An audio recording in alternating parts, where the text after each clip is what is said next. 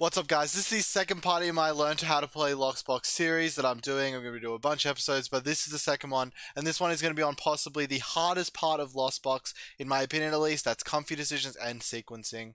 Sequencing not so much, but comfy decisions that sometimes feel absolutely impossible. I'm going to sort of break it down how I feel in some of these situations, and I've got a few examples of situations that I've played, and how I take comfy sequencing and comfy decisions and sequencing in general. So I hope you enjoy the video, guys.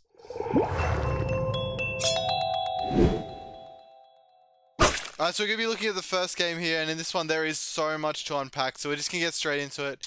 Here, the first thing, so I'm deciding, I've got my comfy, I'm going to retreat into it. The absolute first thing to think about is, do you play quick ball first? Here, don't want to play quick ball first, because off the comfy you are looking for basics. We're going first. In this exact situation I saw a Zacian, so my opponent's not lost box, I'm not going to be attacking on turn 1. So not worried about a comfy dying, even if I was, I would still be looking for basics. So I'm thinking, okay, I need to hit basics, so I don't want to play my quick ball first, but I'm going to use my retreat first before and this is one of the main concepts in sequencing. You want to use your energies first, because if you don't find another Pokemon, or you decide not to use another Pokemon that you want to switch into, you want to use your energy attachment and your retreat every turn, because you only get one retreat, one energy attachment per turn. And so even though you'll get the energy attachment regardless, you want to be able to use your retreat every turn, especially in the early game, because your Cranberry attacks for no energies.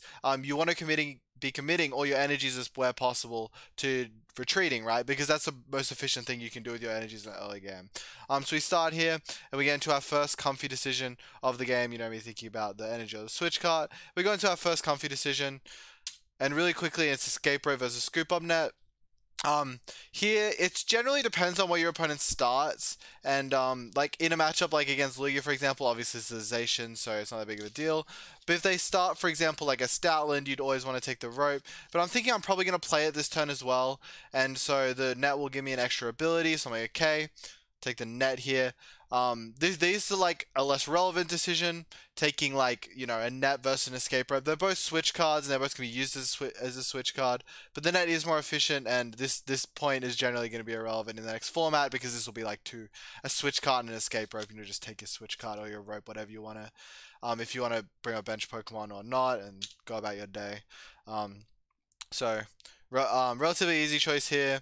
So we've got the point where we've got no more loss, so no more cards to draw. So that'll be the point where I use the quick ball, the absolute last moment. And what I've found with this deck is that I really like going for comfies, but that's not in sequencing or comfy decisions. And so here, we have a second comfy decision. So we already have a Colress in hand, as we just saw. So I've decided between an energy and a Colress. Now the thing is, I already used my energy attachment for this turn, so in a lot of situations I would take the energy here. And this is coming down to like, okay, how do I... And this is like the main overarching premises video, and how I want to like talk about how I think about comfy decisions is what was I gonna say? Is like, how good is it going to be in the short term versus like the long term, right? So here I'm thinking, okay, this energy, it's better for me next turn, right? I already have my Colress in hand. Like in order to get an attack, I want to have this energy next turn, but I have to think about as many factors as possible. When considering like in the short term, if taking the short term benefit is worth the long term like loss of lost owning a Colress. Now I understand this deck. I know that if the lost owning Colress hurts me in a lot of ways. It hurts me in next format. There's gonna be a lot of Judge, right? So not taking a Colress will hurt you against Judge. That'll be the same for Raihan. That's also going to be played. Birdkeeper, if you're playing that, I don't know if that's really played in the next format. It might be rotating. Don't know. Which I probably should, but anyways. But here, I decided this electric energy on the next turn isn't going to help me enough, because I have a Colress anyways, so I can just get my energy regardless. So I'm probably just going to be hitting an energy regardless, and I might even get a better energy, like a capture energy, right, that I could attach. Don't have Radiant Ground on board, don't have enough reason for this lightning energy, so I do decide here to take Colress. Logical decision here. Go for another comfy. As you can see, I used the Screw Up Net first so I could reset the ability, so I could switch card back into a new comfy. That's very basic, but If you're not at that level, then you wouldn't understand it. And the third comfey is generally one of the easier Lost Zones decisions, unless you think the comfey is going to get knocked out, then you want as many comfeys as possible, right? So here I'm like, okay, my comfey's not going to get knocked out, and this is where like you think about the factors that go into this. You'll be thinking, okay, what are the odds my comfey gets knocked out? Because if I thought that my comfey was in danger here, I would 100% take the comfey over the Mirage Gate. The Mirage Gate's very good, but it is like that sort of, what's going to help me next turn? Like, I'm not really thinking about the current turn because I already sort of have everything for the current turn. The only thing I could ever want is like Greninja and an energy, but that's still setting me up for the next turn, right? So that's something to factor in for sure. But the Mirage Gate isn't going to help me next turn, but it's going to help me later in the game. And I'm thinking that this comfey is probably going to be the least relevant because I'm going to get Cram down next turn. Then he's going to kill my Cram, and I'm still going to have two comfeys in play. So I'm not really needing this comfey. And that's very, very common in this deck that you'll be Lost Zoning comfeys. They're one of the easier cards to Lost Zone. So we go into our opponent's turn here. I will just skim through this. They just go for their Zacian attack, and we start with our next turn here. They get energy off Zacian. So the order, now going to our sequencing, the order for everything, all the effects, if nothing else changes, which I'll definitely talk about the factors where this can change later in the video, but if everything else is staying the same, you want a Greninja first, then Colress, then Comfey. And I'll explain why, so hopefully that helps you remember this concept. So you want a Greninja first, because discarding an energy with Greninja is generally the easiest decision in your turn. Because, like, for example, making a Colress decision, that requires, you know, you needing more information to make an informed decision, generally, from what I've found. So, Greninja first discarding the energy is generally a lot easier, because you'll know what energy you want to discard. Like, you'll know, okay, so Water can go, Lightning can go, Psychic can go. You can generally make a pretty easy decision, but if you need that energy, you don't want to be using Greninja first. If you're like, okay, I might need this lightning energy, might not, you can be like, okay, I'll throw this Colress down first.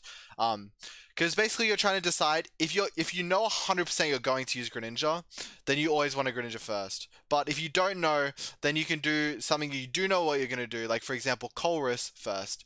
And then, so in this situation, what do I want to do, Colress or Comfey? There was a long Twitter debate on this, like months and months ago, on what's better. It was decided that Colress is slightly more likely to be better. But again, there are exceptions to this as well. The exception being, if you don't know what supporter you're going to play, if you have the option to play like a Raihan that might help you, if you hit it off your Comfey, or if you think that you would play Raihan if you got access to it, or if you don't know, or if you're like, okay, if off my Comfey I hit like this piece, then I'll guarantee my attack with Raihan, right?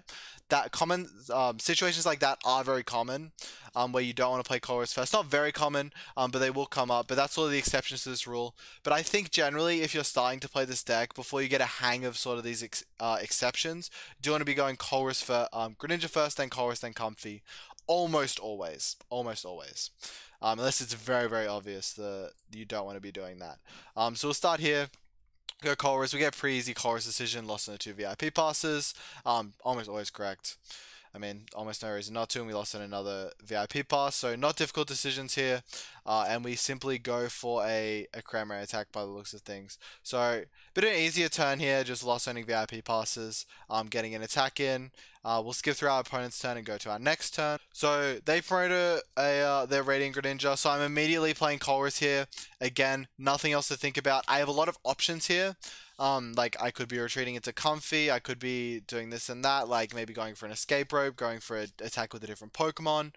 But I do have to use this this Colress first to decide. So I see the Radiant Greninja here, that's going to be an insta-pick. And now we're sort of into this phase where I'm deciding between these four. Now I'm immediately drawn to this Lightning Energy, because it's a different color energy that I don't have in hand, and I want energies to discard with my Radiant Greninja. But think about logically here. The strongest, it's between these four cards. I'm going to be picking two of them. We have to take the Radiant Gren, and I'm sort of thinking about what I'm going to do on this turn. What's my best attack? So you know, I could go for a Cram attack into the Radiant Greninja, but that seems like a relatively weak play on this turn. And the thing I do want to be knocking out is this Magnemite, and there are other situations like against Lost Box, where like you'll be focusing on going for a Greninja, but and like especially against Radiant Gardevoir, if they're limited on like their Gardevoirs, you can definitely they have one Curlier in play that you want to knock out. Um, you will be having to make decisions like this, but yeah, here I'm kind of just deciding between these, and I'm trying to decide what the value on this turn. And now, if I take this Scoop Up Net, I already have my combo. I already have enough energies to go for my Radiant Greninja play, which is the play that I decided I want to do on this turn. So if I simply take the Scoop Up Net, I'll have enough. And now I'm trying to decide, okay, on the following turn, what am I going to want to do? I think in this position, I would take Scoop Up Net and Mirage Gate and loss on the 2 energies. Might not be what I do in the game, but there is also a risk to not taking energies, and that's something you have to keep in mind. But in this game, I've lost so not many energies, so I can almost take the risk that is involved with not doing this. It's also worth noting that I will be drawing with Greninja, so I can take a bit of a risk on taking resources because I will have the option to draw with Greninja and potentially draw into stronger cards like switch cards, right? So we'll see what I take here. End up taking Scoop Net. I assume I take the Mirage Gate here. Makes the most sense. I end up taking the energy over the Mirage Gate. I think it's like a small margin, because you don't want to loss on too many energies, but you also want to take cards like Mirage Gate, that give you power plays on following turns. Because I think I'd want a Dragonite later in this game, but the argument can also be made that Sableye is very good this game, and in that situation, I just want to take energy so I can consistently Radiant Greninja. So I guess it's a lot about evaluating how is this going to influence the game? How is this going to, what am I trying to do? And being really specific with your thinking. Obviously, in this situation, I play this deck so many times, so I can't just make a choice, first thing that comes to mind, and just do that because I've seen the value of these cards and how they compare to each other over time. And can make pretty accurate decisions with that.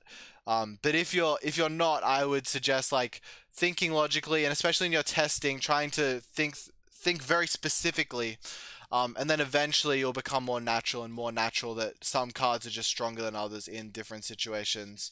But yeah, you're definitely focusing on what's good now and what's good later, is the main thing. So yeah, we're gonna be going for this. And just going Scoop Up Net and going to attack with Radiant Greninja. I put damage on the Dialga and the Magnemite. Definitely kill the Magnemite, but that's not what we're here to talk about. We're here to talk about comfy decisions. And so if we go further into this game, I have a comfy decision here, and I'm taking a switch cart over a scoop over an energy, because even though the energy is really strong to Radiant Greninja, I already Radiant Greninja this turn. Yeah, skipped a little bit ahead here, but I am just going for Sableye on this turn, pretty clearly. So see if I'm able to hit that. Looks like I already Colress this turn, so I literally just have to draw the Sableye. But at this point, the rest of this game becomes relatively easy, and I think that the later game decisions on the Lost Zone are a lot easier. We'll see what flower selecting the decision we get here. Yeah, just a quick ball of Mirage Gate, insta take the quick ball, because it is what I want to attack with here. So even though I'm going down 2 Mirage Gates, I've already decided, okay, I only need 1 Mirage Gate for my Dragonite, and my Sableye will be taking 2 prizes. I can take 3 on the Dialga. So, and I think merging your sort of prize mapping ideas with your comfy decisions. Obviously, it's important to do everything correctly with a Lost Zone deck, with any deck, right? To be considering as much as you can at once. But if you can get good at coming up with prize mapping, that'll also help you come up with good comfy decisions, because you'll know, okay, I need this, don't need this, for this situation. So that'll be it for the first situation here. Now moving on to the second one. On to the second game of the video here. Yeah, this is going to be against a Palkia deck. So you see me immediately go for the Radiant Greninja, and I'm immediately going into Comfey, because even though I have a Comfey and a VIP pass, it's only 4 basics. I haven't really decided if I want to mention Zekrom yet. We are against a Palkia deck, so I still want to use my Greninja, my Comfey, before my Battle VIP pass that goes into my deck because yeah, I'm undecided on the basics I want. I might want to get a Cramorant out because right now I'm not really able to get a Cramorant out and my Oranguru, and everything like that. Still indecisive, so I'm like, okay, I'll just get as many basics as possible, especially when I'm not explicitly looking for like a switch card or an energy or something really strong like that, to actually do my play on the current turn. Because I already have two scoop up nets. Okay, head's good enough. I can search for more basics here because that's a luxury that I would like to have, right? Um, and so we go for the draw cards before we search for the basics. And rule of thumb, what I've found is generally correct. Generally, use your Greninjas, your Comfeys, your Colresses before using your VIP passes and your Quick Balls. Especially Quick Ball. Quick Ball, you usually want to save actually, because it does get better later in the game. And this will be true for Nest Ball in the next format, post rotation. So go for a Comfey here. Pretty good, pretty interesting decision. Here, even though I said I want to find more basics, like current basics, and Sableye isn't a current basic, I actually decided that I have enough, that planning for the long term and taking the Sableye here is going to be more effective. I don't know what my opponent's playing. I see a Palkia. They can easily be an Ice-Q deck, and Sableye, they can easily be playing Lost City. So there's a chance that my Sableye gets Lost City'd at some later point. My one Sableye, I'm not going to be able to use it. So something's directly going in my mind, but I know that Sableye is very, very important in this matchup. So here I'm like, okay, even though Capture Energy is so strong, like one of the strongest early game cards, I'm like, and it'll definitely make my turn better. Like, okay, I have a lot of Comfeys to get more energies. I have Comfey, Scoop Up Net, etc. So I take the Sableye here, because yeah, it'll be better later. And it's sort of like that, yeah, short term versus long term. Here, I think that the long term is more important because my short term is kind of already set. I don't have anything I need to do this turn. I'm already set for this turn, and I'm already set for the following turn because I have a Colress in hand. Most likely, I'm already set, so I can plan for longer game a little bit longer, a little bit more than I would be usually. So Comfey VIP pass. I think I decided here that I actually have enough basics, and I think like the capture energy kind of like not taking it kind of made me decide that yeah, I have enough basics. I want to draw for like energies and stuff like that, instead of just going for the scoop up net first. It might have been because I wanted to Oranguru here. I don't think so though. But yeah, because if you have, I think I decided I wanted to bench the Zekrom, and that was sort of like something I was contemplating. And generally, especially with Lost Zone, you can't really take the time, in tournaments to really think through these decisions. You just got to sort of go a vibe check, a lot of the time, because if you want to have a lot of time, for your more important decisions than your early game decisions, like should I VIP pass first or should I Comfey, like it's a smaller difference than like making a massive Mirage Gate decision. You need time to make those decisions. So yeah, go for this. And I'm sort of just practicing that on PCGO a lot of the time. Also because I want to get through games as fast as possible, but you don't have to think like that at all. So yeah, it's deck searching here. We go Manaphy Guru. Just go net. And another thing I want to mention is to play around. It'll be Judge in the next format. It's Mani right now. To play around Mani, get as many cards in the Lost Zone as you can. It's literally the main focus. Just get cards in the Lost Zone. Because yeah, so you actually have a stacked Lost Zone, and you also thin your deck with Comfeys. So using your Comfeys, yeah, best way to play around Mani Judge. Use Comfeys. I mean, we have Guru right now. We won't later, but that's something to keep in mind. Comfey. What do I take here? Switch card or Raihan? So even though I took the Sableye earlier, the Raihan is sort of like a supporter, and since I already, yeah, I mean it is a supporter, but like it's sort of less relevant, and I already have Colress in hand, and Raihan is like a secondary supporter to Raihan in most situations, and it's really comes important when you, as a resource to get energies back, is the main reason I found for Raihan. So here, I'm like, okay, next turn, if I want to attack with Zekrom, taking the switch card is very important. And I probably won't need the Raihan, especially because I have the Guru in play, like putting back the Colress. I already have Mani protection, and the switch card might actually be better to draw off Mani than the Raihan, because I am just primarily looking for Colress, and that's a primary supporter here. So I decided in this decision it's more impactful to play for the short term and take the switch card. Um, so I go for take the switch card. Um, Very quickly, we go net again, and also it helps me this turn as well because I want to be able to use my max amount of comfies. So I want to be able to go for an extra switch card. Ideally, I'd hit energy. Perfect here. The VIP pass is very good to thin cards, and usually, like obviously VIP pass on turn one, you don't almost always want to take it. Like you'd rather take, make better decisions if you have enough basics already. But it is very good to thin, but the energy is way better here because it lets me comfy and hold this switch card. Because as I said earlier, you only get one attachment, one retreat per turn. I want to use my retreat this turn to get into a fourth comfy instead of using the switch card. So go for that. Go for fast select. Here, training court versus switch card. I think you can take either of these and it'll be fine. But I decided that the energies, like I'll probably find enough energies and the switch cards can be more important. The decision like this is personal preference, to be honest. These cards are so close in value. And like you can be playing parts, so maybe the training court will be better, but it's like kind of more likely that the switch card's better. And like he can be playing training court as well, so he might give me training court and then like the switch card, then the training court is useless, and also helps him a bit to give him training court. There's a lot to think about in a situation like this, and so it's generally just with experience you'll find like the different niche uses for each card, and the situations in which they're better. So yeah, use the guru.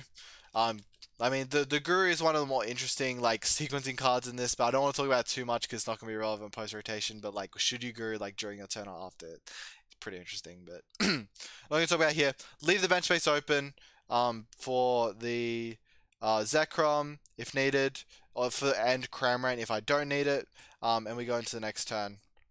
So, this game was actually super interesting because of the way these comfy decisions play out. I'll let you wait and see.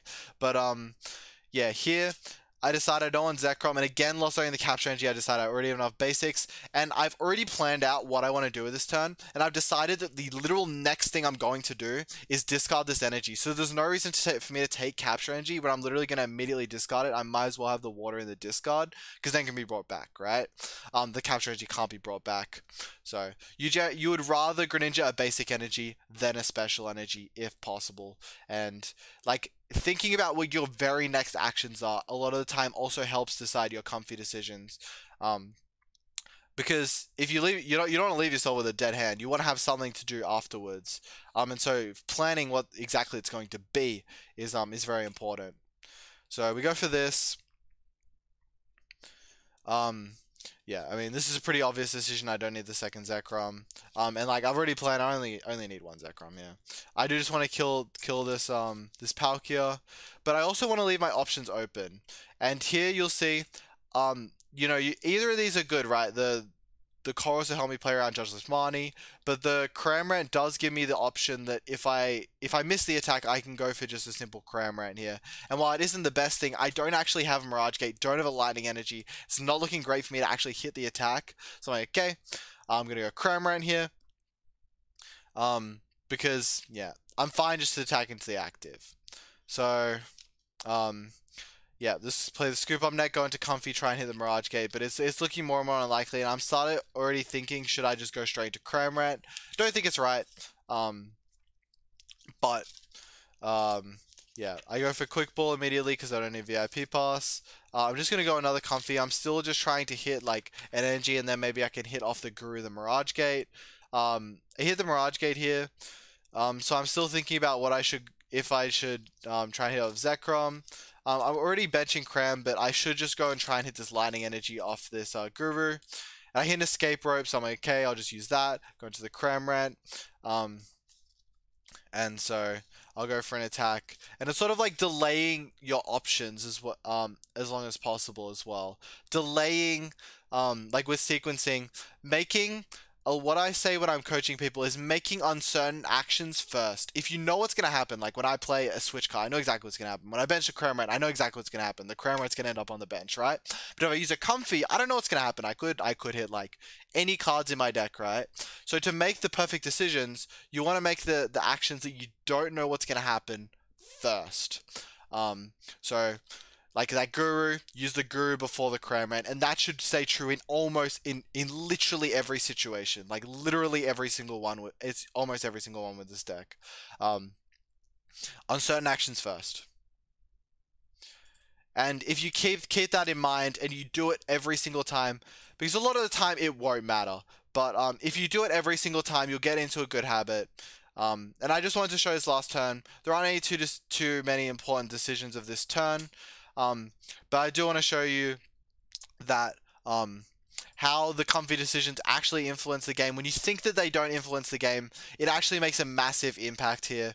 Because I go for Guru, I hit the lightning energy off this comfy, and this switch card, if you look at my hand here, with no more ways to draw, this switch card that we kept in the early game, Overtraining Court, is necessary for me to attack with my Zekrom this turn without burning a Mirage Gate. So, yeah, comfy decisions super important, and I hope there's something that you could learn from this video. That's gonna be it for me for this video. You know, I know this is fast. I'm just trying to go through it and go through as many things as I can in as short a time as possible. I hope this helped. If you have any more suggestions for me, how I can improve this series, absolutely open. I would love to hear them. But yeah, thank you for watching.